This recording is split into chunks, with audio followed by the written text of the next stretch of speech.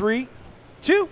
Welcome back, WNST, Towson, Baltimore, and Baltimore Positive. We're at Lexington Market, Fadley Seafood, awaiting the crab cakes, and I've got all sorts of sparklers. Matt Gallagher, a good American, is here from Goldseker, as well as Don Moeller of Catonsville, where they will be celebrating. We'll be at Jennings, we'll be at State Fair for 4th of July and beyond. We're downtown right now. So this is one of your favorite places, right? Oh, yeah. I'm here for lunch a couple times a month. You know, we usually do the getting to know you segment in the beginning, and we even did that for, like, Barbara Mikulski. A lot of people don't know about your background and your background, Martin O'Malley. But more than that, Calvert Hall, you're from guy. Hamilton, kid went to Loyola, played pretty good soccer, the whole deal. But your Baltimore experience from Hamilton, I mean, mine's legendary. I did it in the radio over 30 years from Dundalk, but I got a lot of friends from Hamilton over there.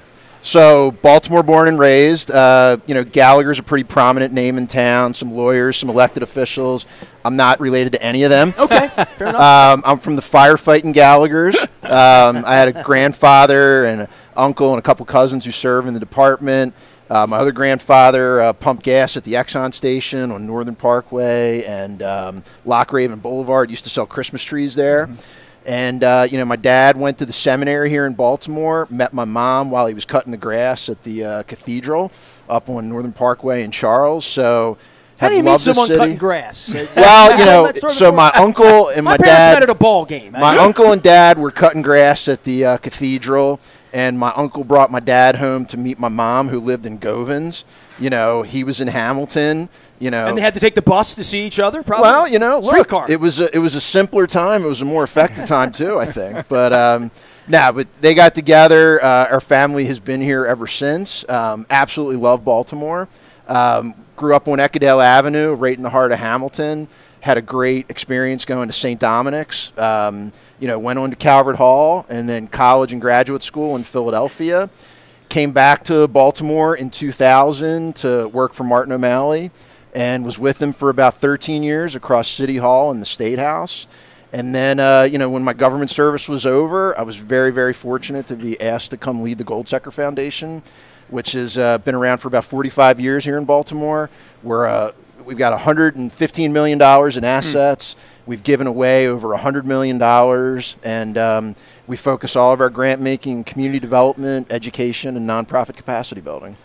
Well, let's pick up on that, Nestor. That's a great leap because one of the, we eventually want to get into state stat, city stat, all that, how to make government work. But everyone talks, Matt, Nestor and I, when we meet folks, we say, who should we have on? And your name always came up along with other foundation folks. And it came up because people really see the foundations as one of the keys to helping get Baltimore turned around. So let's peel that onion back a little bit for us. Folks out there who don't know, talk to us a little bit about the foundations, not just Goldseker, and how they do make a difference. Because people don't I always know. hear about the Harry and Jeanette Weinberg. Like, that name's been going on for 30 years, and my involvement with Ed Block, I've been listening to these old tapes we're presenting. I hear the Harry and Jeanette, and I drive around and still see their names everywhere. I mean, that's a hell of a legacy to make the world a better place when you're gone because you left enough money to do so, and entrusting a guy like you to take care of it. So tell us how they work, and because no one really, I mean, when I say no one, the average person out there knows, they've heard Annie Casey, they've heard Meyerhoff, and as Nestor said, all the others, the Weinberg, you can go down the list. But talk to us about how the foundations work. First of all, how do they raise funds, and then how do they decide which projects are worthy? Yeah. So the vast majority of foundations in Baltimore, if you're talking about Casey and Weinberg and Abel and Goldseker, these are fully endowed foundations where a person or a family decided to donate all of these assets to create a foundation, and then there is typically professional staff who are involved in giving that money away. The money gets dispersed every year to nonprofits, big and small, sometimes for programs, sometimes for operating, sometimes for capital expenses. There's billions of dollars in philanthropic assets in the city. The Casey Foundation's $3 billion plus. You got a couple billion at the Weinberg Foundation. You've got $300 million plus at the Abel Foundation.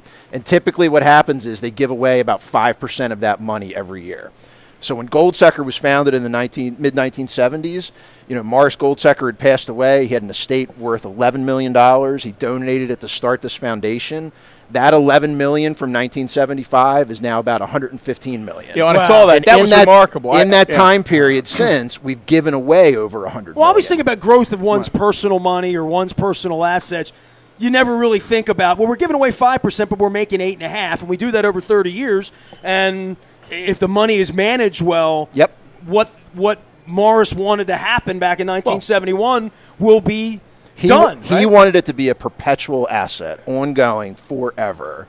And we've tried to manage the assets. Is that an American thing? That didn't happen 100 years. I mean, literally, were there...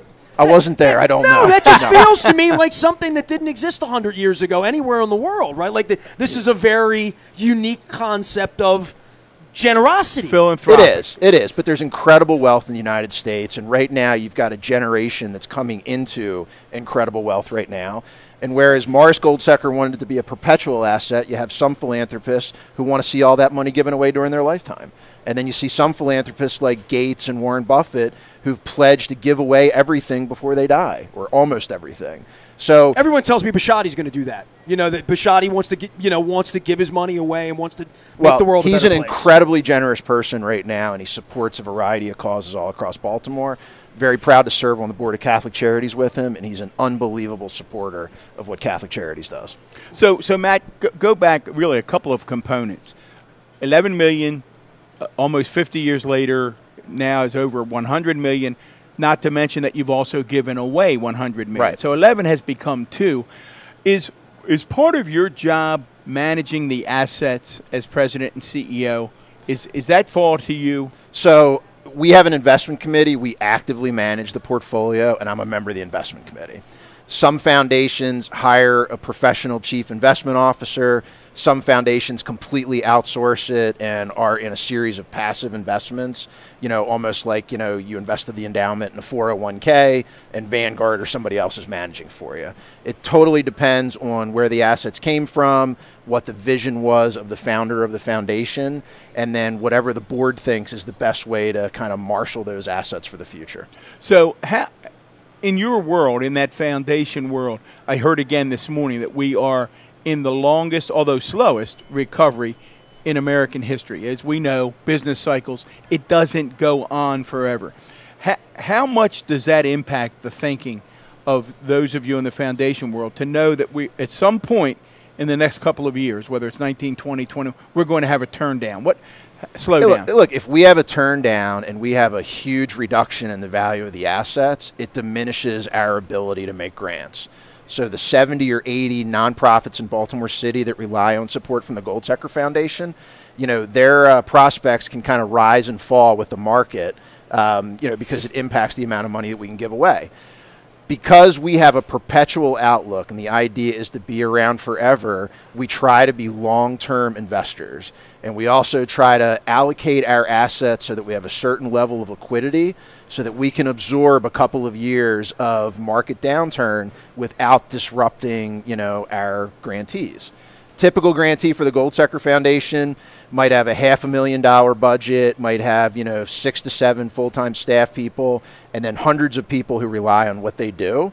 We don't want to send a shockwave through that organization if there's a market downturn and we happen to be 20% of their revenue every year.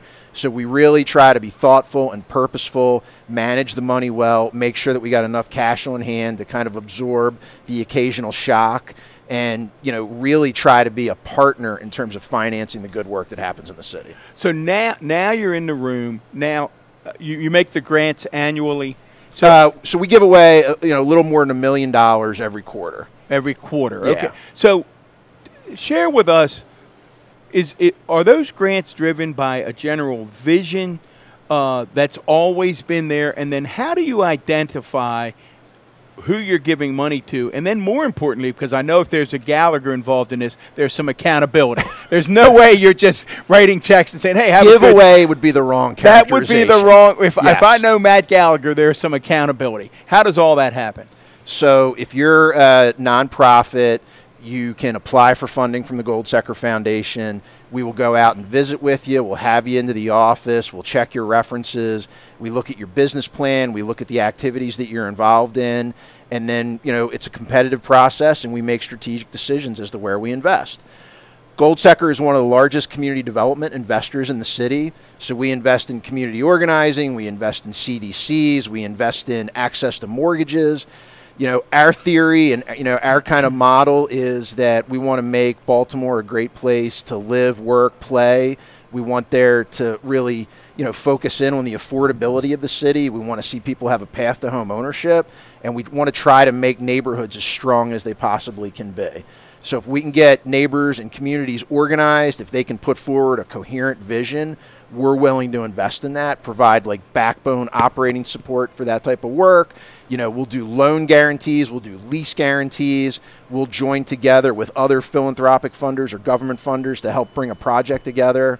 You know, our mission is to improve the city. It's for its people and its institutions. So there's a lot of ways you can do that. Give me the one thing that you're most proud of. Maybe something that just came for you, because I'm not familiar. I mean, I'm literally not. I'm familiar with you and your work, but not the Goldseker Foundation. When did you become involved in that? And I guess there was a ramp up into that, too, to know what they did. You knew of them before you became the guy. So I'd never met anybody from the Goldseker Foundation who was on the board before. I'd been exposed to the Goldseker Foundation and its grant making. And in the time I worked in the mayor's office and the governor's office, I'd interacted probably with 75, 80% of the grant recipients of the Goldseker Foundation. So I'd never worked in philanthropy, but I was very aware of their work. The name kept coming up? Yeah, the name kept coming up.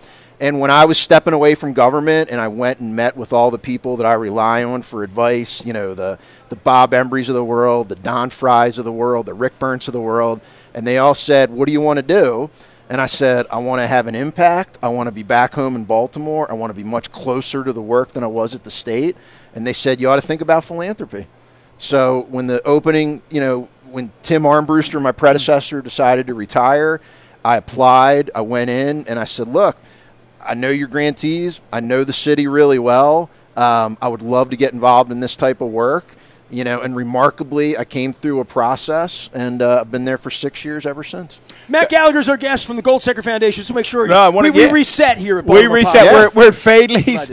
Again, we thank our sponsors, Jennings State Fair. By the way, big things you were happening. talking like, you know, getting into some wonky thing, and the smell happened.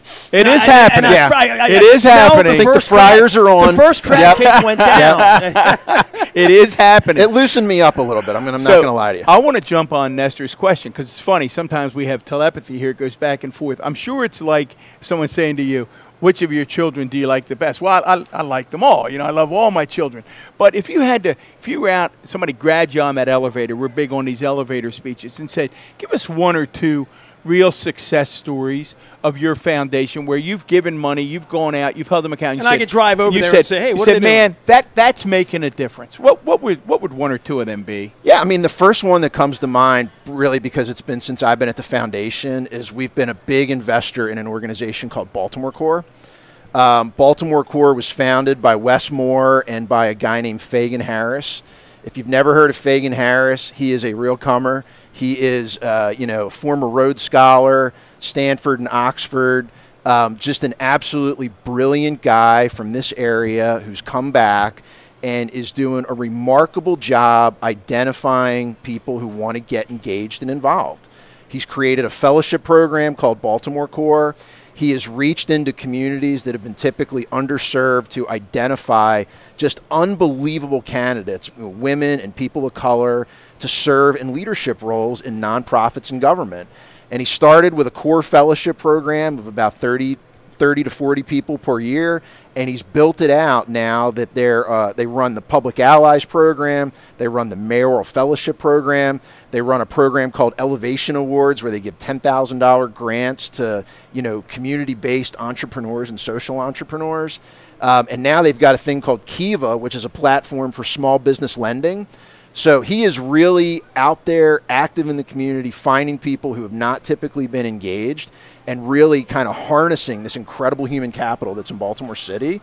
And we've been very, very proud to support his work, to help him expand his work. And, I even serve on the board of Baltimore Core because they're having a real impact in people's lives. Really about building capacity? It's building capacity. It's, infusing these dynamic young professionals who are very, very committed to the city into leadership positions and really seeding, diversity and inclusion and new ideas all over Baltimore. That's one I'm proud of. You've probably heard of a program called Thread. We've been Sarah Heminger. Yeah. We're having her on, Look, Matt, because I'm telling you, it's a recurring theme on here. You mark Thread. my words Well, right you know now. what the recurring theme is? That there's a lot of good people doing good stuff in this Right. city. I mean, that's the I'm theme. telling you right now, now. Sarah Heminger is going to get a McCarthy Genius Award at some point in time in the future. She's that good. The impacts that she's having on the kids that she's working with and her volunteers are working with is absolutely phenomenal. And it's great because Sarah's exactly the kind of person you got to hold up to show it can be done. It can be done at scale, and that there are some really incredible investment-worthy opportunities here in Baltimore. Tell folks what Thread does, because they've heard us mention Sarah and they've heard us mention Thread. Break it down for them since you're involved. Well, I'm going in to learn because I'm going to supporting- be listening to Baltimore Positive Yeah. this summer. So. And that's what, this is when Baltimore Positive really takes off. When you're talking about these programs and saying to folks, stop with all the negative stuff. Stop. Would you get down here, get a crab cake, listen to some good stuff. This is a great city. So tell us about Thread. So Thread is the most intensive kind of mentoring program you've ever heard of or thought of, where they take the kids who are entering Baltimore City Public High School really at the lowest level, the ones who are going to be most challenged academically, socially, in terms of their home life, and then they make a 10-year commitment to each one of those kids. 10 years. They surround them with a family, they call it a family, of volunteers who take responsibility for everything. Take a student? A student, they surround them with a family of volunteers who collectively take responsibility for getting that kid to school, making sure they're fed, connecting them to a summer job, helping them apply to college or some type of, post-high school career path, and they stay with them for a decade. And the impacts that they're having on these kids are absolutely incredible in terms of graduation rates, going on to college, finding jobs, getting into more secure housing settings. And it's really showing that there's a lot of people in Baltimore who are willing to get involved, who are willing to volunteer. And even if you're talking about the populations in our public schools who are the most challenged, if you provide the right, consistent level of support, they can be successful as well. So those are So you don't throw your hands up and say, No. "Oh, these kids don't have the right background. These kids' parents necessarily aren't there for them." You don't say, "Well, then we're going to forget about." They've them." got challenged backgrounds. And look, there are very, very real challenges in Baltimore, from systemic racism to poverty to, the conditions that a lot of people live in parts of the city that they shouldn't. But they can be overcome with the right supports, with the right level of engagement, whether it's from the government, the nonprofit community, the business community. There's nobody that should be written off. Well, Matt, this is where I always say I get on planes, and one of the reasons I'm inspired enough to do this while the Orioles are in the toilet is I fly to Cleveland. I fly to Detroit. I've been doing it for 30 years. I go, and I say this all the time. There are places that get better or worse. My wife hates that I'm always judging. That's an 8. That's correct, not, though. But it's true. You get off the plane and you say, Detroit, 2006. I'm doing some of these interviews as part of my July nostalgia stuff from the Super Bowl. I saw the city start to turn then. In 06, I went back again in like 12, and I'm like, oh, look at what happened here. Now, I got a lot of friends that live there, and they say that not fixed is probably the wrong word, but when it's going in the wrong direction, it gets corrected, and you see it on a different kind of trajectory. Nashville, Jacksonville, these places you go, and you see them getting better. Our city's a place that has challenges, but there are people here ready to make it better. Absolutely. You're not far removed from years where we had fewer than 200 homicides. Right. You're not far removed from years where population has actually gone up.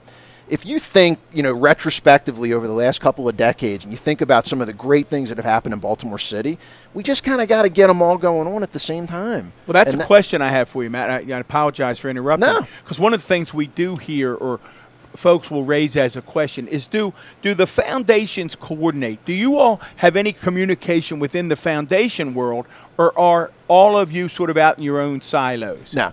There's a huge amount of coordination. We have, groups that we get together on a very regular basis. And the vast majority of projects that you see on the capital side or institutions like Baltimore Core or Thread, you're going to see a capital stack where you're going to have a Goldseker, a Casey, a Weinberg, an Abel all plugging in and doing what they can to help support those types of efforts. But it's really important to point out, though, that like while the focus gets on philanthropy, if you look at every dollar that's spent in a year in Baltimore City on kids, okay, every single dollar, you're talking billions and billions of dollars. How much of that money do you think is coming from philanthropy? What do you think? What percentage? What I would percentage? say some. I would say 20, 15 or 10, 20, 15, yeah, 20. that's what I would say. That's what I would say. It's 2%. 2%. Wow. 2%. So Have the foundations don't believe in the kid? I mean, no, right. that's the foundations amount of giving away resources. the amount of money that they can give. The overwhelming amount of money that gets spent on kids in Baltimore City is being spent by the government. You think about $1 billion in public education money. You think about all the money for public health. You think about juvenile services. You think about recreation and parks. Philanthropy is a relatively small drop in the bucket. So in a perfect world, philanthropy can be the risk capital. It can be the proof of concept. It can get people to say, you know what, that model works. Let's make it bigger. Let's scale it. But ultimately, you've got to get the public sector, the city government, the state government, the federal government to say, that's the way we should be doing it. We got to migrate our policies and practices into the things, the evidence-based practices that work. Because we can put our fingers in little holes. We can say, here's a little bit of money to get that pool open. But if you want systemic change, you got to have a functioning government, and you've got to actually have the government putting the resources where the money needs to go. Oh, what a perfect place to come up to a break, because when we come back, because crab cakes are hot. I smell the crab cakes. We've gotten, I think, a great overview of the foundation world. Then I want to come back and talk with Matt about how to make government work, because this is the guy that was on the ground floor of city stat, state stat. We held people accountable. I want to hear how that works and roll that curtain See, back. my show gets good. I got a former Baltimore County executive here. I got Matt Gallagher here from the Goldseker Foundation, working a long time with Martin O'Malley in the city and at the state level. We're going to come back. We're going to eat a crab cake here at Fadley's. Someone has been criticizing my crab picking skills, Matt. I've heard. We're gonna have a little test at the end. I do think it's an East Side West Side thing, because everybody on the East Side eats in the way I do. But that's what I've learned on Facebook. We're Baltimore Positive. We're WNST.net. Back for more from Fadley's with Matt Gallagher and Don Moeller.